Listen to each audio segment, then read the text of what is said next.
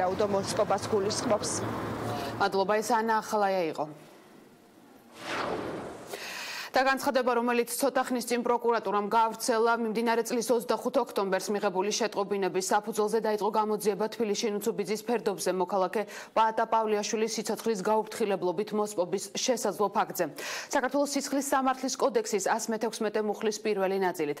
საქმეზე დაგეგმილია და მიმდინარეობს ყველა აუცილებელი საგამოძიებო და საპროცესო მოქმედება სრულყოფილი და ობიექტური გამოძიების უზრუნველსაყოფად. კერძოდ, გარდაცვალების მიზეზის დადგენის მიზნით დანიშნულია სასამართლო სამედიცინო ექსპერტიზა, მიმდინარეობს შესაბამისი საგამოძიებო მოქმედებების საქმესთან კავშირში მყოფი ვიდეო ჩანაწერების მოპოვების მიზნით.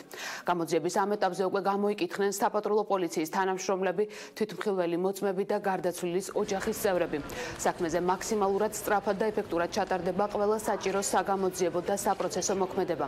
გამოძიების შედეგების შესახებ დამატებით ეცნობება საზოგადოებას წერია პროკურატურის მიერ გავრცელებულ განცხადებაში.